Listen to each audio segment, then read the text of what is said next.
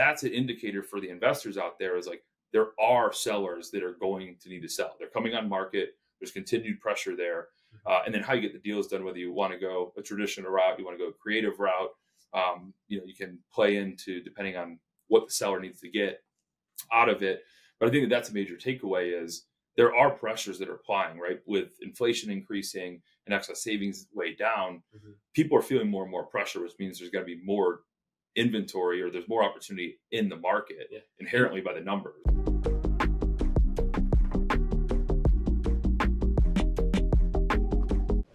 Braden, thank you for joining me for our Thought Leader Spotlight series. I'm your host, Matt Camp, over here at DealMachine, and on these, we really like to shine an industry spotlight on experts like Braden here, really hear his inspiring story and how he sees the world evolving. So today, really excited to welcome on Braden Lambros, the Chief Commercial Officer over at Empora Title. We had on Megan as well, their CEO. He's a real estate investor and developer himself, has been involved with single-family, multi-family, commercial storage, all kinds of different assets. Also has a background in healthcare tech and then even in raising capital. So he's been a part of companies that have raised over $1 billion in VC capital. So quite a few things to dig into. Welcome on, Braden. Yeah, really excited to be here, Matt. Thanks for hosting. Yeah, man. Can you maybe tell us more about your background, especially how you got involved on the real estate front? I know that's really applicable to our audience, obviously. Yeah, absolutely. I think it's a uneventful story to some extent. Really, when I looked at, starting my career, I was doing a lot of consulting and hospital turnarounds, a lot of operational work, bottom line improvement work, and got into healthcare technology and started looking at like, what are the things I want to place capital in? And for some reason, you kept hearing real estate was a good one for all the reasons, right? You have appreciation, you have depreciation, you have tax advantaged assets and things like that. And so I really stumbled into it with a business partner of mine said, hey, let's do this. And, got our first duplex and learned a lot through that one, right? Overinvested in the renovation, and did a lot of things ourselves, which we never did again after that one. A lot of the lessons that you learn getting into it, I think the biggest part was just getting started, right? There's a lot of people that get caught up in, is it the right property? Do I know what I need to do to it? And to some extent, you want to be able to underwrite it as effectively as you can, make sure it cash flows and make sure it's in an area, right, that hits the mark that you're looking for. But I think you just have to jump in and get started. And that's what we did. And you kind of learn the lessons over time. You figure out what you want to do, what you don't want to do, did some flips, and then moved upscale into some of the larger projects over time. But you kind of have to stumble through it and just make the decision to get going and a commitment to learn and get better from everything. And that's really what got us into kind of the scaling factor we have today. Yeah, that's a big one, especially for our audience. I know, a lot of people, it's really easy to just listen to podcasts like this and take in a lot of information and feel like that someday I'll know enough to get started. But being able to learn through doing, jump into it. And like you said, go through that experience is across the board where we see people having, long-term successes. They took that first step, right? And, it's easy to have that analysis paralysis, but is there anything else in that process, putting yourself in your shoes back then, that really helped you guys take that first step? Anything that, you talked about, you guys learned some early on lessons like that. And anything else you can share with newbies on how to overcome that and get started on that first deal? Yeah, I think for us, when we went into it, we were just both really motivated to take action. And so we just got into it, right? We found a place. We said, this location's good. The price point's right. It needed a renovation. So we looked at something that's like, what can be value add was kind of our first underwriting philosophy. And then we looked at a location like, this is going to be an appreciating area. It had a lot of other construction going on around it. So the indicators were strong in the area, but there's probably a funny picture I could show you of us sledgehammering in the house, right? As we're going through and, hitting wires and hitting stuff. We're like, we don't know. We had no idea what we were doing. We did no research in terms of like, how do you demo a house, right? So we learned a lot of things that way. But I think the one thing I would take away, probably more so looking back, what would have been nice to have would have been more of like an advisor or something in the community, right? There's a lot more available now in assets online and masterminds in these communities that you could just by going to an event in the area, you could meet a contractor, right? Or you could meet somebody who just did what you did a year ago and made those mistakes. And we just kind of dove in, right? So that's, lesson learned there a little bit, but that's probably what I would more advise and recommend is there's a lot of people willing to give information and help other investors get started because everyone was in the same position and the access now is so high, right? So you have, I mean, between your social media outlets and the community events happening in your area, all you have to do is go on Facebook, right? And you can find the local events and go to a couple different ones and meet some people, and you're going to meet somebody who's willing to help you. Yeah. And I think that's like, if you're really looking at, you're like unsure about underwriting, or you want a second check, like somebody in that community would be willing to hop on the phone, hop on a Zoom, have coffee, and walk you through, you know, how to make this work and what you're looking for. And I think that's probably the most important thing you can do if you're ready to take action, but you're kind of on the fence. Yeah. You have to make the decision to do it, and then look to others in the community and kind of use the power community to help prop you up and get going. That's something we talk about often on, I mean, we do quite a few trainings and demos and things where it's across the board, leading with action, like you said, leading by doing, and you know, that kind of massive and perfect action that Brent Daniels will talk about often. And then, you know, also having that on-demand knowledge to tap into, where you've got a little bit of a safety net. You've got, you know, the ability to come back to somebody and say, hey, what would you do here? Well, you know, learn from each other, and really have that kind of mentor to fall back on is huge. I know we really actively focus on that at DealMachine. We've got our master classes we host once a week for everybody who's a DealMachine Pro member and up, as you know, come there and ask questions and learn from each other, and have an expert to ask about that. So we'll have to have Megan on one of those at some point too. Yeah, she'd be great. And that's like that's big for us, you know, as a core value at Empora too, that we have 4 core values, but the one that you're speaking to is growth over perfection. And it's like, get going, being committed to learn, and then, you know, always do a retro and understand, like, hey, I made the decision. It was the wrong one. So like, be okay saying, hey, I made this. This was what I knew then. This is what I know now. I can come to terms that it wasn't the best decision, but I did it. But it gets you going, right? So you can't, in this business, and in really any business, you can't over-index on being perfect. It's not going to get you where you need to. I think Brent Daniels says it very well. Yeah, absolutely. So speaking on Empora, how did you get involved with Empora Title? Like, and then also what got you so excited to join the team? Yeah. So, you know, through the different work that I'd done over the years and the different investing, I had worked with 40, 50 title companies or more, right? And I saw this problem that was just every time of, you never know what's going on. You do all the work to find the deal. You do all the work to underwrite it. You do all the work to maybe get approvals and zoning. You don't really know what's going on, though, on that last 100 meters of your 400-meter race, right? So it's like, I want to find the property is kind of your first 100. And then you look at through all your underwriting and evaluation and zoning where it's applicable. But it's really that last 100 meters of, I have a purchase contract. I've done everything, and I just need to get this to done. So that experience just felt, in a consumer-driven world where experience expectations are so high in everything we do, right? Whether it's buying a car, whether it's buying things online, right? It was like this evolution that we've had of instant gratification and always having visibility and transparency into, and like I want it now mentality just didn't exist. And so that was something that I personally experienced. And then meeting with our founder, Megan, was really enlightening, that somebody had identified something, and there's like attributes to what type of markets can be disrupted, right? And I look at them and I say, hey, we have, you know, something that's highly fractured as a starting point, something that's hyper localized or regionalized is another one. Like, those are assets. If you look back 20, 25 years, you say like local bookstore, right? And you insert Amazon into it. It's like, you have to use technology to disrupt, but technology, if you find that type of market and those specifics that make up an opportunity for disruption, that was one. So you looked at it and you said, like, highly localized. I was like, check. I was like, I've experienced the pains of it and know what, as a consumer, I want to have as part of this transaction. And oftentimes for buyers, for sellers, whether they're first time or investors, it's highly anxious, right? People's livelihood actually depend on it, like putting food on their table, getting out of a tough situation, paying payroll, right? It's the biggest check of the month for somebody that is on the investor team. Like, all those things are really important.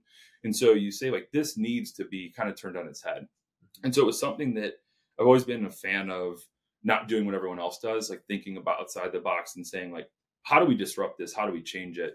I think that's like kind of a core tenet of the business is, how do we challenge the status quo of title, right? It shouldn't be that opaque. It should be, I know what I need to do. I know when I need to do it. I know if it's on or off track. And I know what I'm paying for, quite frankly.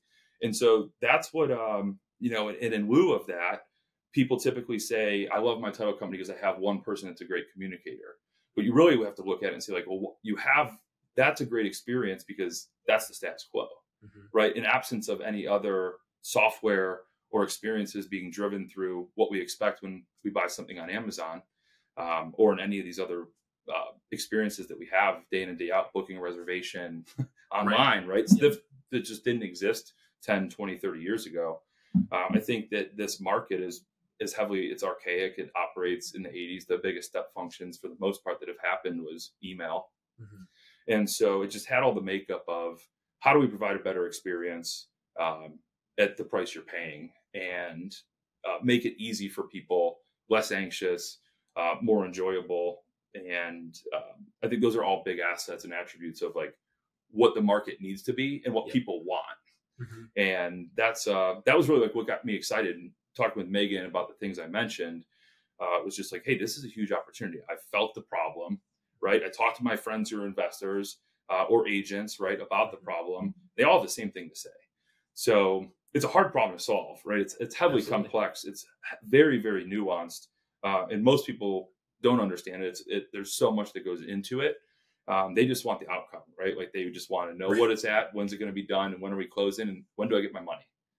And so we have to, work through building systems and experiences that make that consistent, reliable, and generate that same experience every single time.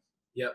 Yeah. I mean, I think, like you mentioned, it can be an intimidating, thing to go through and transact, the entire process. That was something that we broke down with Megan earlier. And also speaking to in terms of kind of uncertainty and going through that, one thing that can hold people back from, leading with that action can be the market overall, which, I mean, the market, that's a broad term, obviously lumping everything together. I know you came with some great, research on your end. You're very data driven in terms of how you approach things.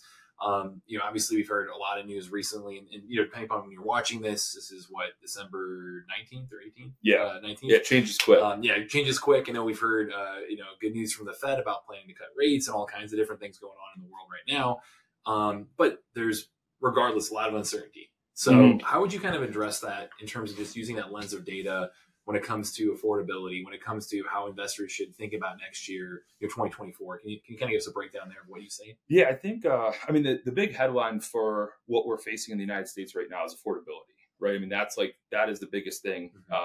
And to support that, it's 2023 in terms of purchasing homes was the least affordable year in over a decade. And some could argue like history of us having data assets. So, at least over the last 10, 20, 30 years, it was the least affordable. And to put numbers on it, it's over $1,000 to $1,100 more, 50% higher today. If you're going to buy a home today, maybe even last week with rates have changed a little bit, than renting. So when we talk about affordability or unaffordability, it's really through the lens of how much do I pay every month?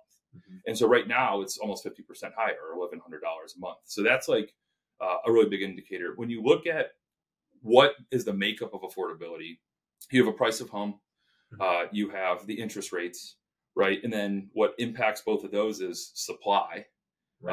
And so right now you look at the market's really interesting, where what percentage of homes do you think people own outright with no mortgage?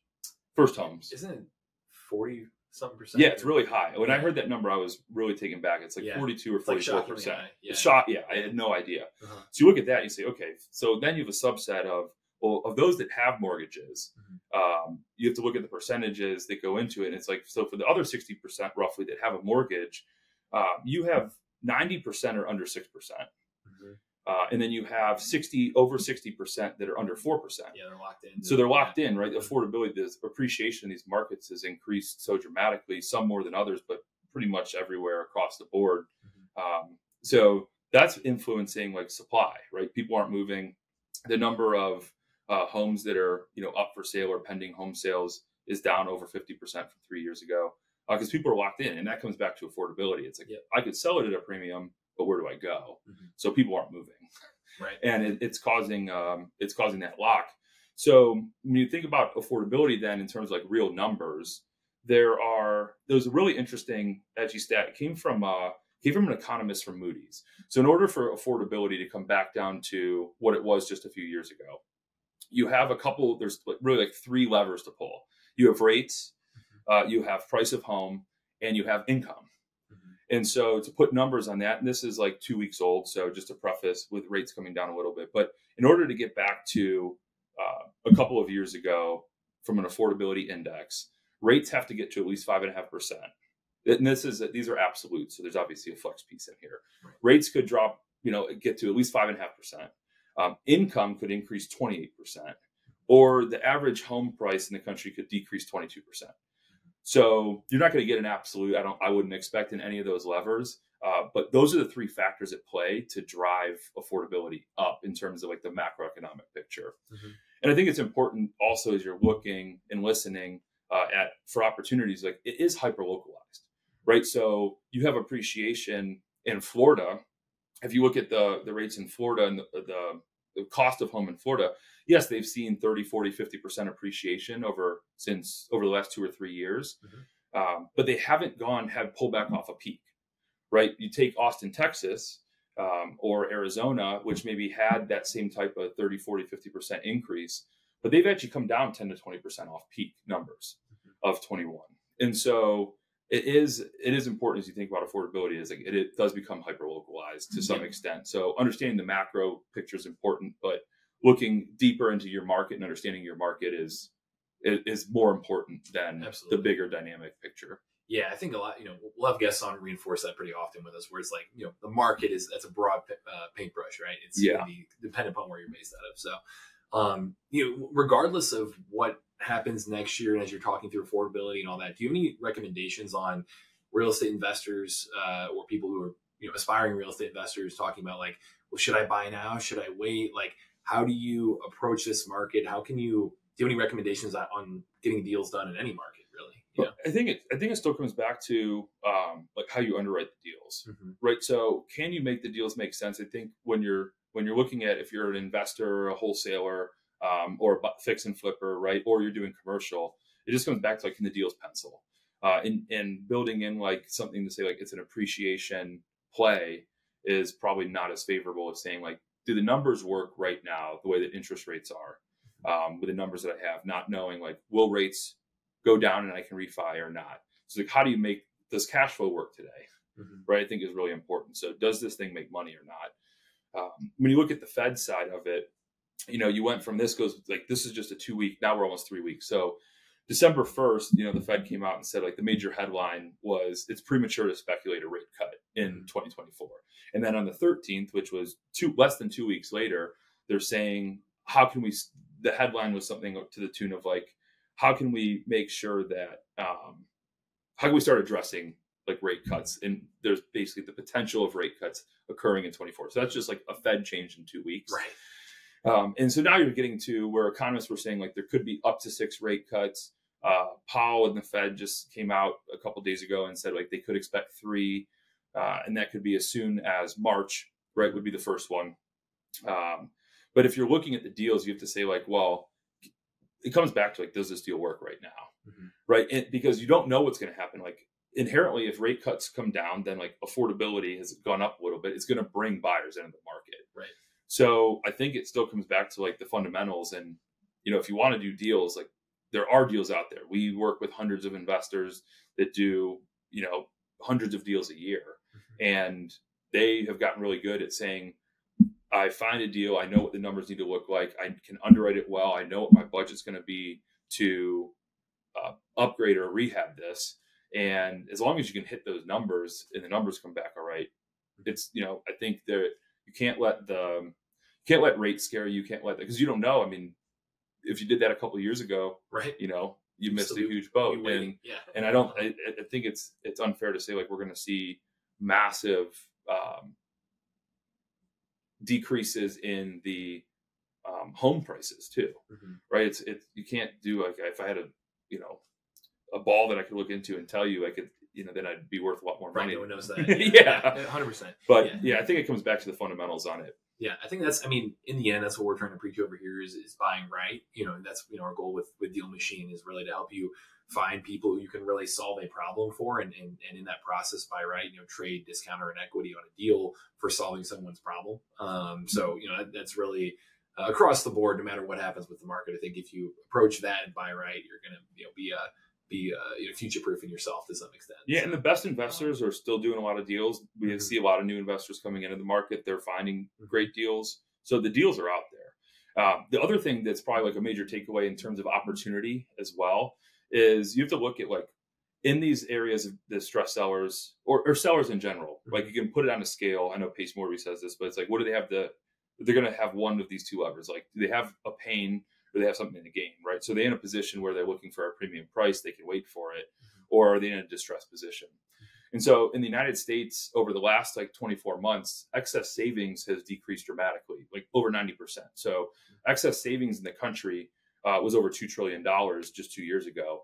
And now it's into the 200 billion range. Wow. And with the bottom 80% living month to month and having no excess savings. And so what that's an indicator for the investors out there is like, there are sellers that are going to need to sell. They're coming on market. There's continued pressure there. And then how you get the deals done, whether you want to go a traditional route, you want to go a creative route, you can play into depending on what the seller needs to get out of it. But I think that's a major takeaway is there are pressures that are applying, right? With inflation increasing and excess savings way down, people are feeling more and more pressure, which means there's going to be more inventory or there's more opportunity in the market inherently by the numbers. And you're more valuable as an investor. Like you can come in and truly help those people in terms of, if they're dealing with a situation, like you come in and find that win-win scenario where they're very excited to be able to do that with you. So, yeah. I mean, we have an investor that just does an amazing job and he really focuses on seniors. And so he helps, like the business that he started was wholesale and flipping and he still does some of that, but really he's focused on the senior arm. And the senior arm for him has been great because for him, it's very rewarding, right? He's getting these people out of the position that they need to be in and into a home. So like he actually sees it all the way through of like, not only am I helping them out of the position that they're in today, but I'm making sure that they end up in a better place. And for him, that's very fulfilling. And I think for a lot of people, in the country, that would be. And so I just think that you're going to see more and more of those opportunities, especially, and you have an aging population. Yep. So all those factors is like, there's deals out there. Yep. Yeah, you got to keep going, or as Deion Sanders says, keep making plays. Love it. There we go. Good stuff here. This has been fantastic. Last question I have on my end as well. I know we're coming up on time a little bit here too.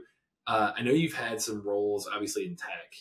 You're executive director of AI transformation strategy. A company, and in general, like it's just be able to stay ahead of the market by embracing technology is something that we want to give our customers. Do you have any recommendations on investors, how to embrace tech, how to embrace AI, how to, where you see things heading? Like, do you have any advice there? Yeah. We were building machine learning models before people really knew what they were. And, data science and artificial intelligence or AI has been around for a long time, right? It's really like a programming system that you put inputs in and it makes predictions. And there's all different varying levels and degrees of simple to complex. But at the end of the day, I think what really helped people understand what AI's potential was ChatGPT. I know a lot of people talk about that. I think the LLMs have a huge impact and opportunity in how you leverage them, whether you're using them for marketing generation or job postings or whatever it might be, or you're building software, right? So, I mean, the ability now to be able to prompt, they call it prompt engineering, to be able to prompt it to be able to build code. I mean, I know technologists and entrepreneurs that have built entire software MVPs in a couple of weeks themselves, strictly through prompt engineering. These were people that did hardcore software engineering for a long time and then, went into leadership and ran companies and then stepped back down to start something new and are doing it themselves because of the abilities of the technology and the ability to leverage it. And so I think that it's really important that people start to just start using it for whatever it is that, if you're in software eng, use it for prompt engineering for code, right? If you're using it for design, like if you apply it to real estate, there's different applications out there of like, I want to go through all these different designs, right? And I can put a floor plan in, right? Or I can put pictures in and say, this is the picture today. It's like, give it a modern design with a California flair, right? And it's like prompted. It's like, boom, here it is. And you're like, okay, I want it to be more cost, conscious. And it's like scaled down. It's like scale up, scale down. So I think that that's an ability to, a very simple one that's applicable to say like, hey, I don't know anything about design. You could work with a designer, but designers are going to start if they aren't already using it as well. So I think you have to go into it eyes wide open and say like, what's the problem? and then start just using it. Yeah. Right. Because it's impacting everything around us. We're surrounded by it. It's obviously feeding, if you talk about something and all of a sudden you see a social ad for it, it's feeding into there. But there's a lot of applications for it. I think that one I mentioned from a design standpoint is just one of them. But it's becoming more and more real world, and it's going to, for the people that adopt it, you're going to have an acceleration in terms of competitive advantage or lack thereof. Over the next couple of years. Yeah, embracing it as that productivity tool to kind of give you superpowers there, where I know on our end, like in the DealMachine front, if you're on DealMachine Pro and up, you get access to Alma, our AI real estate assistant, and it's us, using ChatGPT, combining, a ton of prompting that we put on our end, and then our off-market property data, so people can jump in there and actually figure out on the go in the mobile app, even just say like, hey, here's a property. Could this be a good deal to wholesale or flip or buy and hold? And it'll help you do analysis right there using AI, help you come up with ways to reach out to sellers and what language to use and all of that. So it's kind of like a little real estate assistant in your pocket there too. Yeah, it's almost like the concept is like, how do you put a human in the loop, right? The loop of the information, the loop of an advisor or digital assistant that you have. Like when we looked at it, we've been looking at it from an Empora standpoint, and it's like a lot of the work that happens today in title is taking information, putting it in a system, So the things we've been applying it to is, how do we, from a purchase contract, right? Purchase contract comes in, can take everything out of it to begin with, right? Title search comes back, can take everything out of it. And basically you can take the human out of the mundane task and just get them into the higher value work. And so as we think about application for us, it's the actual operation behind the scenes and the work that happens. Like, how do we make that more streamlined? That also enables us to put in stronger foothold and specifics around the data inputs, so making them structured that we can use later for a ton of different data insights that we want. And then also get into the consumer experience side, right? A lot of companies have evolved, and technology's evolved so fast. For anyone that's used like travel software out there, almost all of them have some type of AI assistant now where, hey, is this the flight you're inquiring about? Do you want to change it? Do you want to cancel it? Right? There's all these different things that lead to a better experience without having a human, and getting you answers at your fingertips fast. And then, if it takes a different route and requires human intervention, then a human jumps in, right? You put a human back in the loop. But for 80% of the work and getting to the answers, that a lot of that can be done now through the advancements in AI. Yeah, love the advice of it, embracing it and getting in there and figuring out how you can use it. So, Braden, this has been fantastic, man. So how can people get in touch with you? Is there anywhere to get involved with Empora as well for our audience? Yeah, you can look EmporaTitle.com. You can look us up, create a profile, submit your deal seamlessly right through it. So that's the fastest way. We've got a great team. You can access us through our phone numbers or social profiles online. And my Twitter's at Braden Lambros. So that's an easy way to get a hold of me. But glad to get in touch with any of the investors out there. Would love to talk more about what you're doing, how I can help you, how we can help you. We have an amazing team of people that specialize exclusively in investors. And so they're just a wealth of knowledge when it comes to getting deals done, keeping them on track, giving you advice in the system on how you can improve your process based on the data that we see, how to better work with your sellers, right? Position them and set them up for success. So we'd love to partner with you. We'd love to, join your community and hope that you get in touch with us soon. Fantastic. Yeah. So we'll link to all that below.